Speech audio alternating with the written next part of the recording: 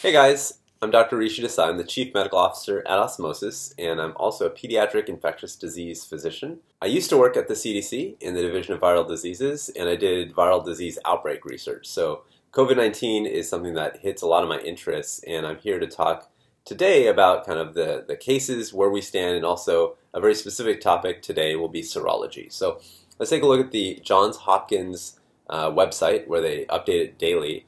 Right now we stand at 885,000 plus cases, and the U.S. is leading that very grim statistic with 190,000 cases. So right now the U.S. is standing at number one in terms of number of cases, and Dr. Fauci just very recently spoke about his expectations in the coming months and said that we can expect 100 to 240,000 deaths, not cases, but deaths in the U.S. So very, very sad statistic in terms of that expectation. And I want to talk a little bit about one other part of that press conference, which was serology. In the coming weeks and months, we're going to hear more and more about serology, so I thought now would be a great time to get right into it.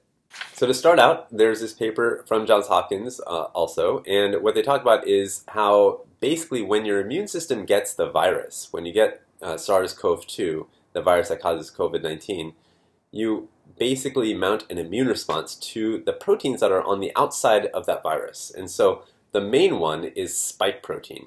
And spike protein is one of the proteins that's there. And one of the neat things that we've discovered is that the spike protein doesn't mutate a lot.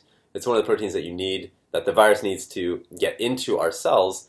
And the fact that it doesn't mutate a lot means that if you mount a good response to spike protein, an immune response, then a month later, 2 months later, maybe many months later, that immune response is still going to protect you.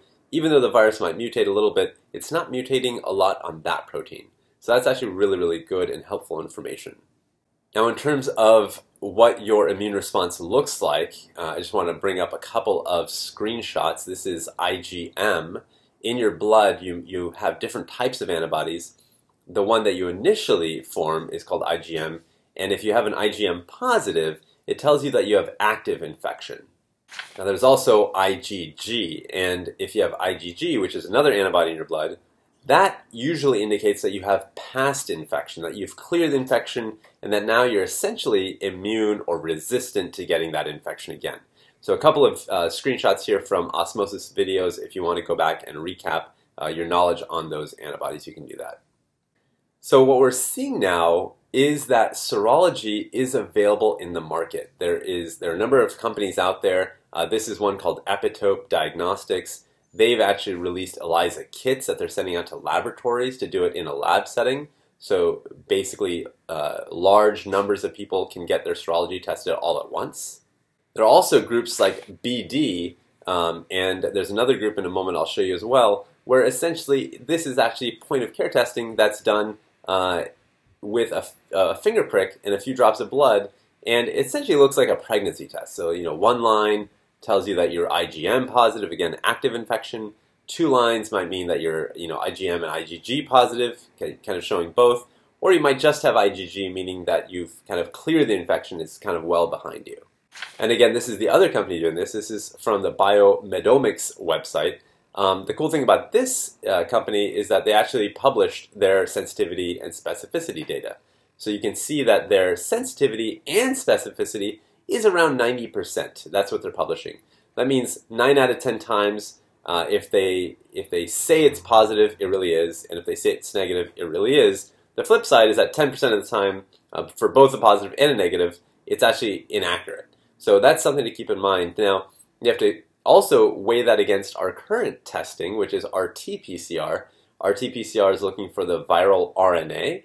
So unlike serology tests where they're looking for an immune response, RT-PCR, which is the gold standard, is looking for the virus itself. And that sensitivity is actually much lower, believe it or not. So it's, based on the data, 30 to 70% is what I've seen. So this sensitivity is much higher than that, which is immediately kind of an interesting thing. And you can imagine putting both serology and RT-PCR together, you might get even better results. So putting this together, what we're already seeing now is that some states, and this is a Washington Post article, are now, or some counties within states, and this is in Telluride, Colorado, are suggesting doing county-wide serology testing. Now think about that. That means that you can basically check everyone in the entire county who has an IgG response, and those are the people that are basically safe to go back out into the community, restart their businesses, go back to daycare, essentially kind of resume life as normal if you have that IgG positive. And taking a step further, in Germany, one of the heads of the epidemiology departments out there suggested this idea of a certificate. So you can almost imagine an immune certificate saying, hey, these are the people that the state or the country has declared being essentially resistant to reinfection. And you can imagine that standard would have to be set in terms of how much you need to have to really prove that you're resistant. But the fact that other countries are already doing this means that in all likelihood in the US we're likely going to be looking to these sorts of ideas of like immune certificates in the coming months. And with that, I'll say thanks for tuning in. We're going to be doing this daily, discussing different topics related to COVID-19. And what we want to do is essentially figure out ways to flatten the curve and raise the line being the healthcare capacity line, to make sure that we can try to ward off these terrible and grim statistics that we're expecting to potentially have to deal with. Thanks a lot.